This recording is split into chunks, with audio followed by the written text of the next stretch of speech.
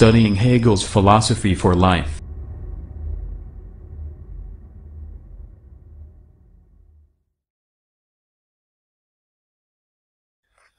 Hello everyone, good morning, good afternoon, good evening, whatever the time is when you're watching this.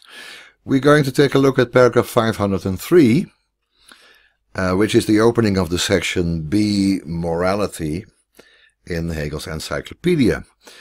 With this video I've also prepared a handout and the German text and the English translation of paragraph 503. If you're watching this on YouTube, you won't find those documents on YouTube. If you're listening to this on Anchor, you won't find the documents, but you need to click on the link and go to the Hegel courses website. There you will find those documents. Okay, so we have now this general pattern of dealing with the text. I'm reading the German version first, and then we take a look at the translation, and then we try to understand Hegel's text sentence by sentence and word for word if necessary. Now, we're reading the Encyclopedia. Let me just remind you of that. We're reading the Encyclopedia because that is the quickest way to get a grip on Hegel's social philosophy. Of course, you must also read the Philosophy of Right, the larger volume. But that is, for me, at this moment, just an extra source that I can use in order to understand the text of the Encyclopedia. Secondly, maybe you need to go back to the previous audio. That wasn't a video, it was an audio of paragraph 502, to take a look again at the distinction between right and subjective will, which is the transition point between abstract right and morality. Just a quick reminder of what you will find in paragraph 502. So we have there three main theses that Hegel has developed. Number one, the personal will gives itself an immediate existence in the reality of right. It does so through the agreement and the contract. Secondly, two, subjective will gives this right its existence or denies it in injustice. It has two relationships with right, affirming it or denying it, which implies that this personal will is still different from the right. It's different from the contract. It can withdraw itself from the contract, as we have seen. But thirdly, this subjective will, in as far as it is in contradiction with the right, is on account of the right, so on the basis of the universal, or through the force of the universal, that will exert itself, non-existent. Es ist ein Nichtiges, Hegel says. It cannot maintain itself. It will go under. Now, in order to prevent itself from going under, simply disappearing, and then we would have a society in which there is just the law. We only have the validity of the law, and we have persons that will deny the law or will affirm it, and that's everything. That's all we can say. And then there would be no rational society. It would not be a true social society. Something has to be done.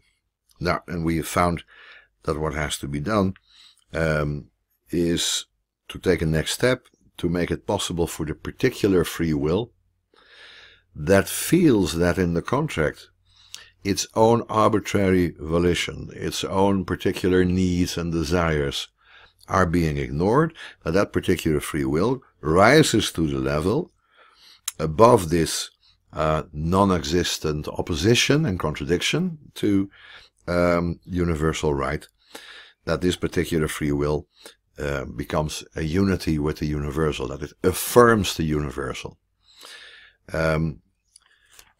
if you can call abstract right the sphere of I want what I want, and that is the case also for someone else, so we need to have this agreement and this common will, etc., then now we enter into a sphere where you might say, I want what I wanted. I'm going to affirm the volition that was involved in the contract, even though at the present I've changed my mind and I want something else. Arbitrary will can change its mind and then it has a new object, but the social will, the moral will not do that. It has as its object not simply the thing, the external thing that it desires, it has as its object itself. It affirms itself in its previous stage, in its previous moment where it desired to have this agreement and entered into a contract. So that is what Hegel calls the Reflexion in sich, the reflection into itself. Instead of being completely absorbed by its object, by this external thing, it focuses itself upon itself. It affirms itself as the will that was. So therefore the phrase that within morality, I want what I wanted. Now, of course, Hegel has a lot to say about this transition, also in paragraph 104 of the Philosophy of Right. And there we have, over against each other, the possibility of a crime, of injustice, das Verbrechen, a crime. That's the third stage of injustice, because it's absichtlich, it's intentional. And over against that we have punishment, rächende Gerechtigkeit, the revenge in the form of justice, or justice in the form of revenge. Now that is the stage in which we are. And now we have to find out how we can bring into unity the freedom of the will that is behind das Verbrechen, the crime, this power to oppose the right,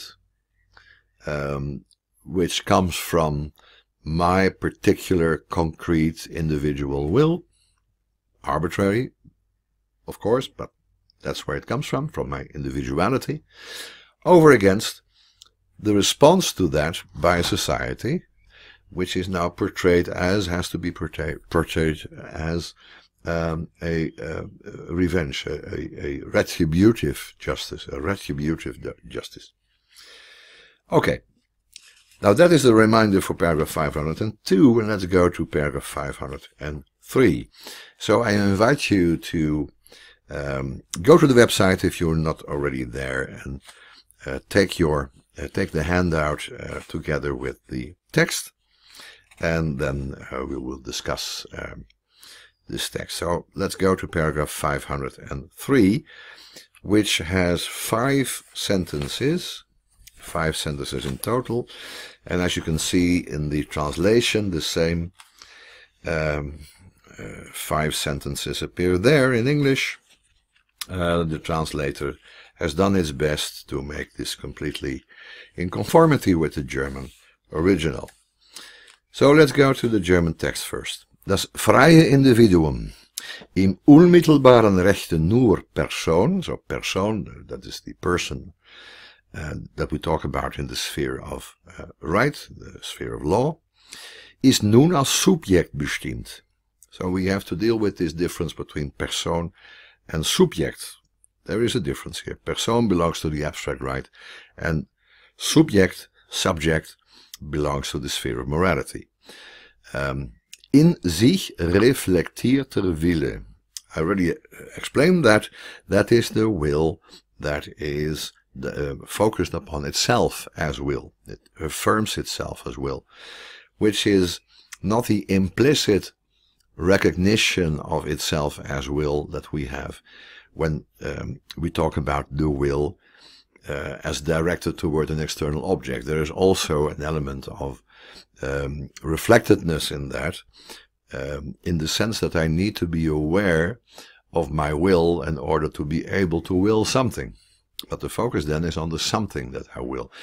In sich reflektierte Wille, that means that the object of the will is not so much the thing, but in this case, the will by which I want the thing is the object of the will. I want to affirm not that I long for or desire this object, but I want to affirm that I will it, or that I willed it.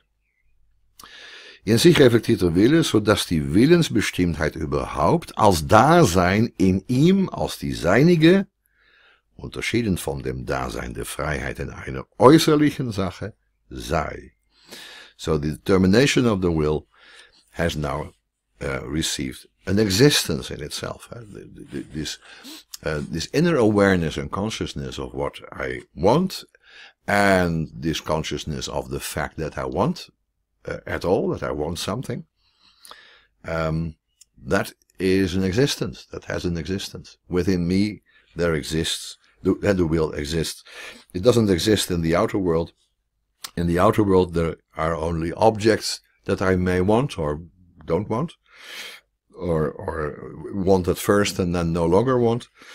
But now freedom has a reality not just reflected through or by the external object, which is the focus of my desire, but it has an existence also within myself.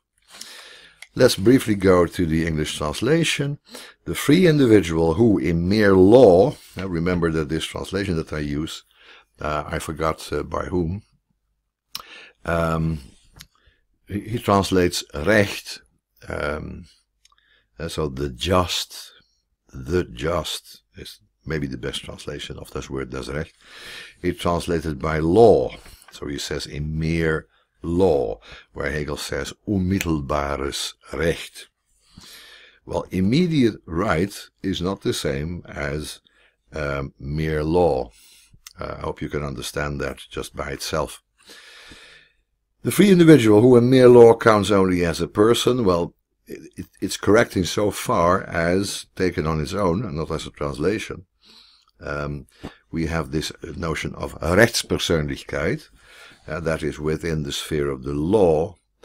People are persons and not things, and there is a specific legal definition of being a person, which is different from being a subject, or being a citizen, or being a human being, etc.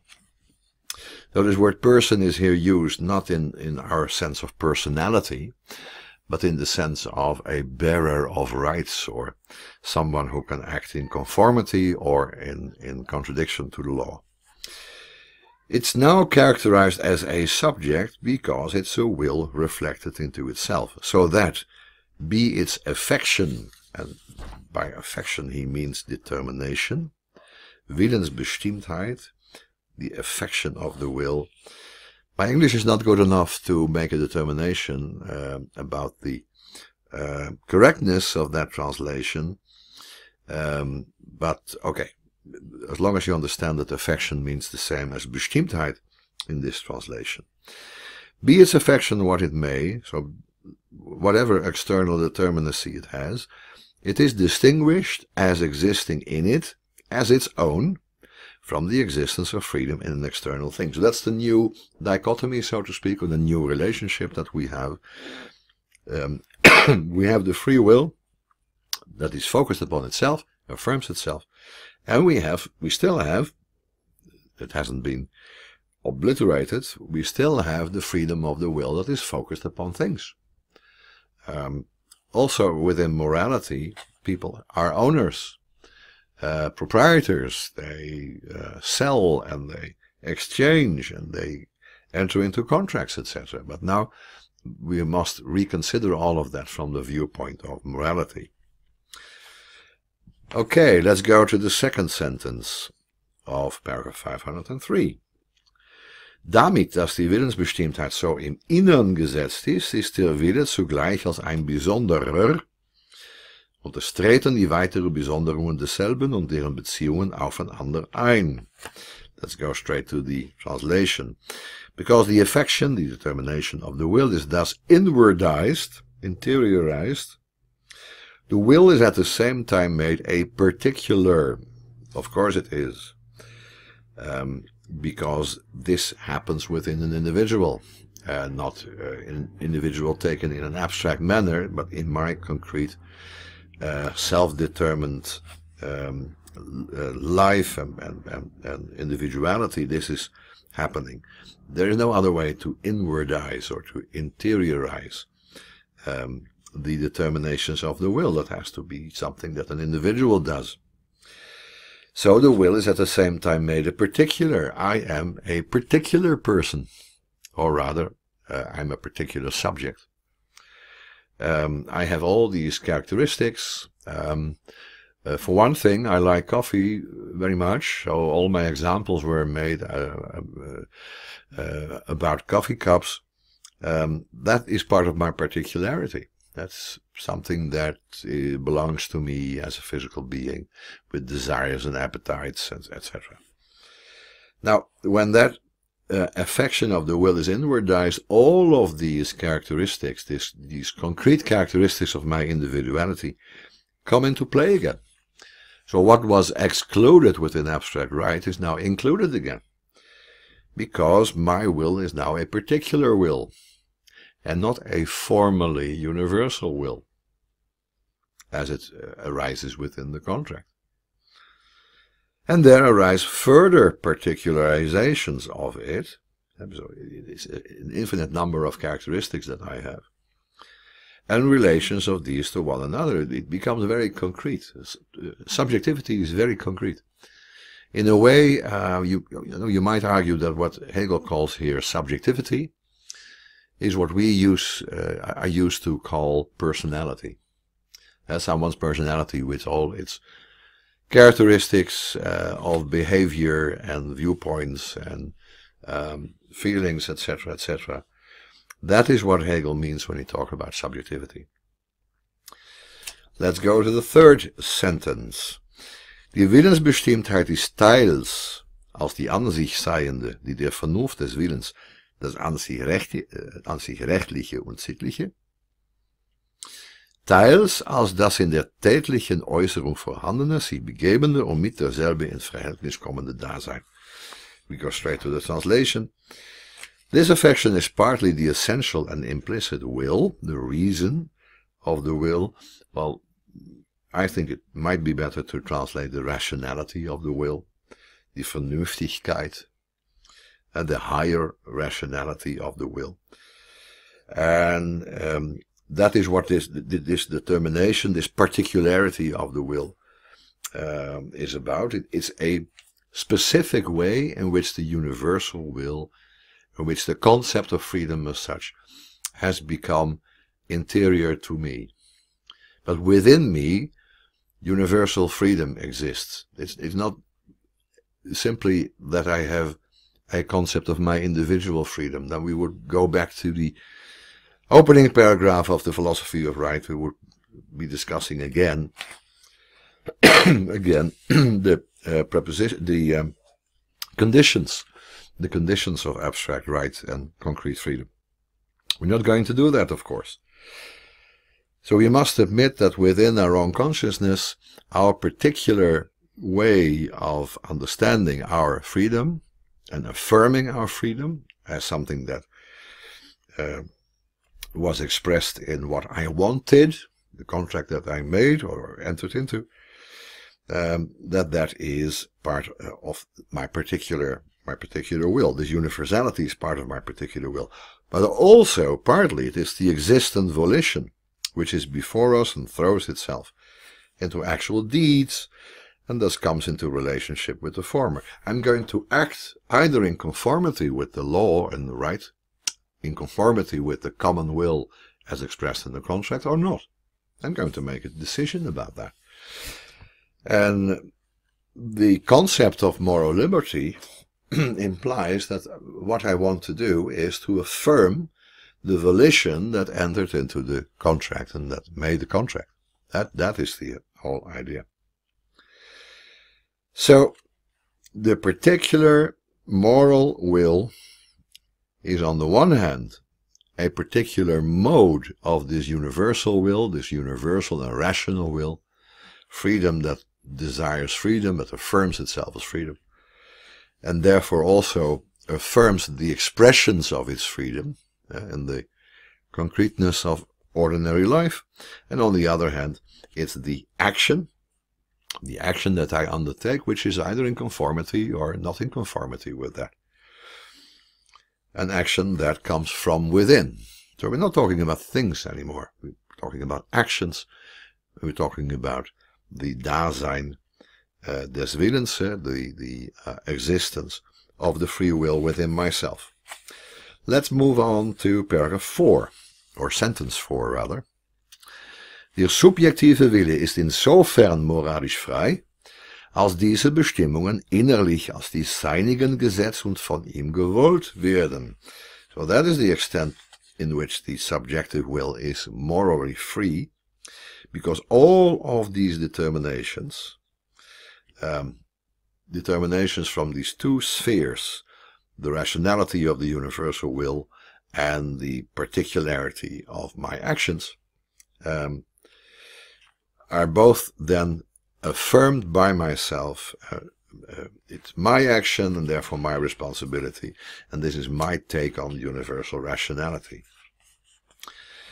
For those of you who have knowledge of that, there is a hint here of a totally different approach to humanity, and that is from Jean-Paul Sartre, a hint of his concept of freedom. Okay, let's leave it at that before I overload this video again. Let's go to paragraph 5, sentence 5. Seine tätliche Äußerung mit dieser Freiheit ist Handlung, in deren Äußerlichkeit nur dasjenige als das Seinige anerkennt und sich zurechnen lässt, was davon in sich selbst gewusst und gewollt hat. So its effective expression in this freedom is action, Handlung, something that I do. In deren Äußerlichkeit, so in the externality thereof, an action is something that happens in the world. What happens in the world with reference to my action, I only can recognize if I have wanted that. That is mine. In every action, the only thing that is mine is what I wanted to happen. So if I take a cup of coffee and it falls to the ground because someone hits me, etc., there is an action, and the action is the breaking of the coffee cup and the falling out of my hand. Now, obviously, the action for which I'm responsible is the action that I actually intended to execute. So if my intention was to break the coffee cup, then all of it is my responsibility. But if my intention was just to take it and to drink from it, and someone else took it from my hands, it's obvious that my action is only that part that I wanted to do. I have to know about it, and I have to be aware of the fact that I wanted to do it. And only then can I say that is my action, and only then will I acknowledge towards others that yes, I did really do that. So if someone kicks the cup out of your hand, and someone else says, look what you've done, then I have a complete right to say, no, that's not what I did, that's mainly something that this other person did. And that is important. I can only take responsibility for that part of my actions that actually did something. Now, there is a wonderful example by Paul Ricoeur. Ricoeur says, take for a moment the situation of the Second World War. We have the resistance, and we have a cloister, a monastery. The monastery is on a hill, and the resistance, the leader of the resistance made a decision. That's person A.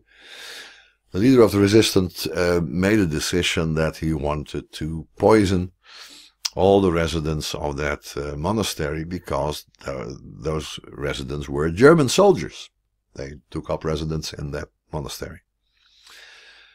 So to the leader of the resistance, that's an act of resistance, part of the war with the Germans. Now, he's not going to poison these Germans himself. He's going to poison the water well through an intermediary, someone who is cognizant of poisons and who knows how to spread that toxicity of the poison in the right manner, and he knows how water is provided to the monastery, and he is going to do it. So he goes to a well and he throws in a handful of poison, enough to kill several herds of cattle. So he knows now that whenever the occupants of the monastery are going to drink, they drink water, they will become poisoned. Now there is a third party also, because within the monastery there is someone who is appointed to look after the water pipes, etc. He is a Frenchman who has been forced to do so. He's not there voluntarily. And he is also part of the cooking staff, and he is the one who places a carafe of water on the table, etc. and pours that water into glasses and gives that to the German soldiers. And he has been told not to drink of the water. He doesn't know why, but it has been said with great earnest, don't drink the water tonight. So he doesn't do that, but he does pour water into the glasses and gives it to the German soldiers. Now let's stop here. I think Ricoeur has two other subjects, two other agents involved in what now happens. Now, as you can imagine, the Germans drink of the water, and most of them die within several hours, and the others are crippled and have to go to hospital. So that monastery is, quote unquote, liberated. Now, who is responsible? The leader of the resistance is not responsible. The only thing he did was say something, and by saying something you can't kill people. The guy who put the poison in the well might have been responsible, but he didn't know that nobody told the Germans that the water would be poisoned, and that nobody took care of the poison as soon as it was discovered, and nobody took the initiative to find out whether the water was poisoned. Let's say that it had a yellowish color, and there was ample reason to investigate, but they didn't. And there is the guy who was told not to drink of the water, and he might have imagined why, but he didn't. He didn't think about it. So he gave these Germans water and saw them fall down one by one. Now, who is responsible for the death of these Germans? Any one of these, A, B, and C, can say, what I did was not the immediate cause of the death of the German soldiers, because I didn't want it or didn't know beforehand. Now, the only one who did know beforehand who wanted it is the one who barely did anything and just told someone to do something. And the guy who poisoned the well didn't know exactly what would happen with the water in the monastery. And the guy who poured the water had no idea it was poisoned, although he might have guessed from the warning that he himself was given. So, when Hegel says here in the fifth sentence, this effective expression of this freedom is action, but in that action, the free will can only recognize as his, and thereby recognize as his responsibility, what he has known beforehand and wanted, and you might add, then only when this action is indeed effective, when works. Let's say the poison doesn't rise up to the level of the monastery, or the guy doesn't use poison but herbs, or the guy in the monastery didn't pour out that water, but he took water from a bottle, etc. If the action is effective, then only the fact that I knew about it beforehand and wanted it to happen in this fashion will make it my responsibility. And that is, in a way, a problem, because in the example that I gave you from Ricoeur, it's obvious that there are a lot of actions that are either non-effective, like that of the leader of the resistance, or they are effective without being wanted and known beforehand, like that of the waiter in the monastery who poured the water. Does that mean that these three persons are above moral judgment? Of course not. It means that this ordinary concept of the moral free will is simply insufficient, as we will find out. Let's take a look at the English translation. I think I forgot about that. It's number 5. Number 5 says, its utterance, I don't like that.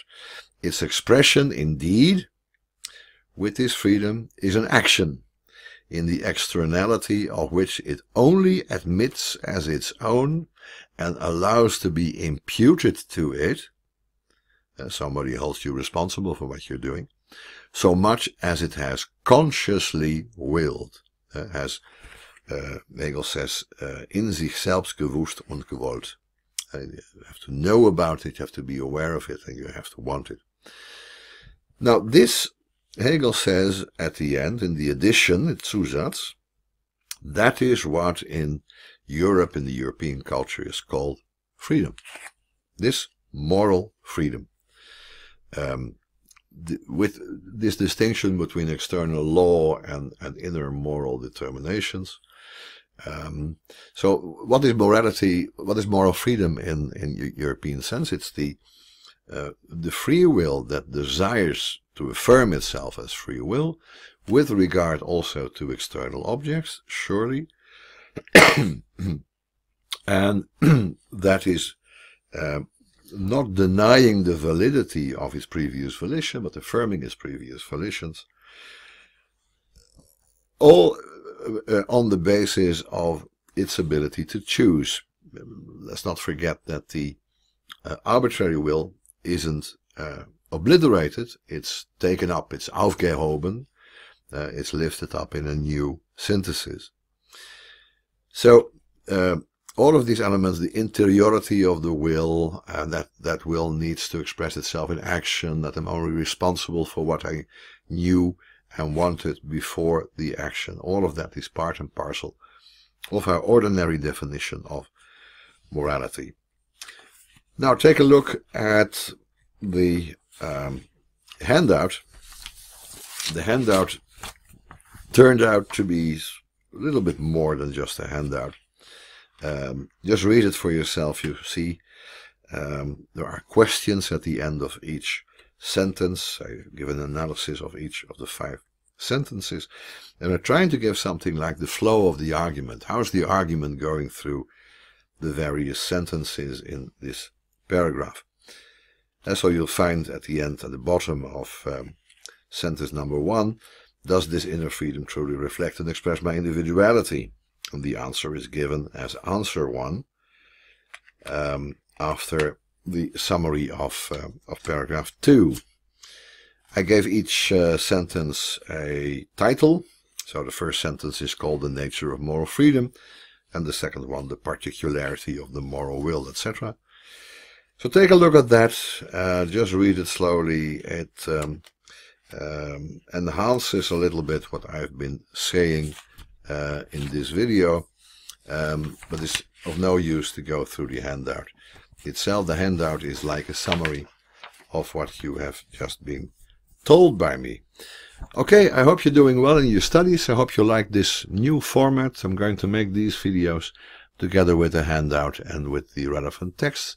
And again, you can find that on the Hegel site, that you can find underneath this video. So you might hear this on Anchor and then it goes the same. Just take a look at the text underneath the Anchor file, and then you will find the website where you can obtain the two documents that I have been talking about. Okay, thank you for listening. Bye bye. See you next time.